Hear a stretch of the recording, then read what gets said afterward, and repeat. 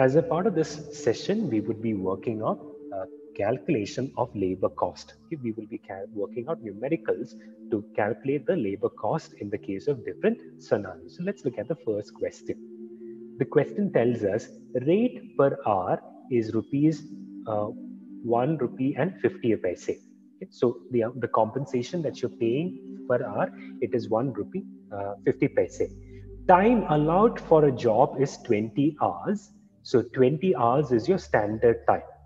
Time taken, the time taken is 15 hours. Okay, so the time taken is 15 hours.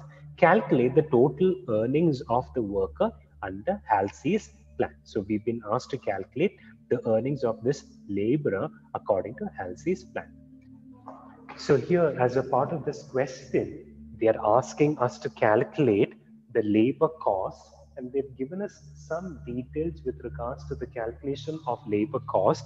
So let us quickly work out this particular numerical.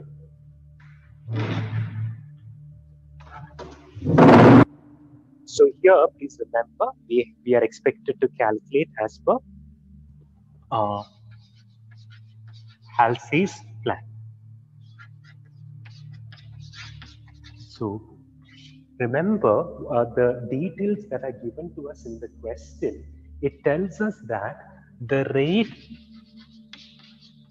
per hour is rupees 1 rupees and 50 paise. So this is the rate per hour.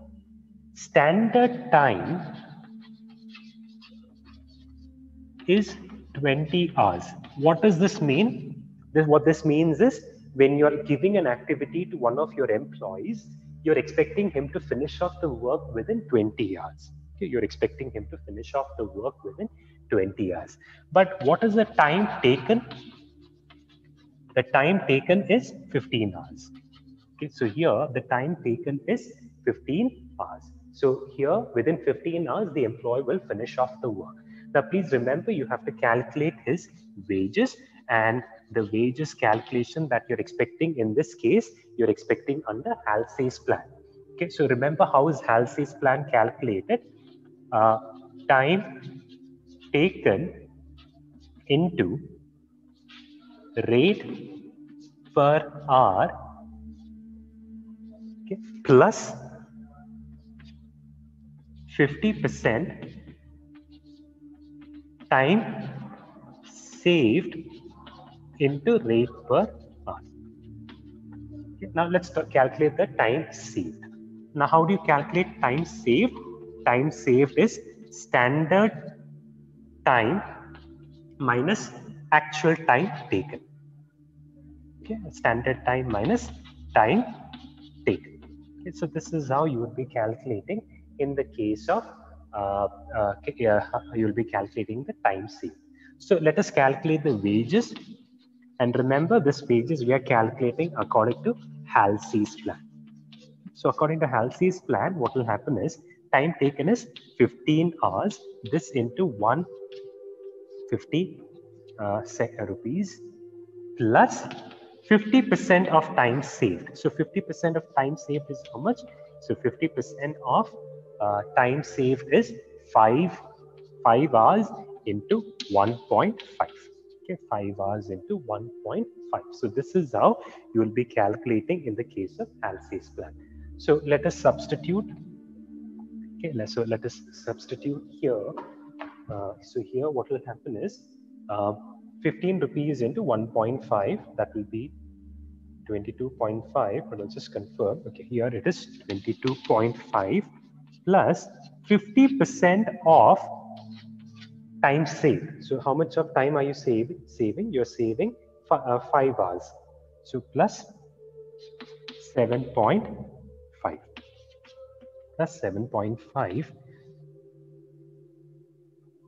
So 22.5 plus 3.75. Okay, 22 plus 3.75. So this will be rupees 26.25. Okay, this will be 26 rupees and 50 paise. So this is what happens in the case of Halsey's plan. Okay, this is what happens in the case of Halsey's plan. Now, This is, remember, according to incentive system. Okay? Now, I'll just show you if the same employee works under standard time rate system, what will happen is he will 15 into 1.5. Okay, what will happen is he will end up finishing off the work with when he finishes off the work, he will be earning only 22 rupees and 50 paise.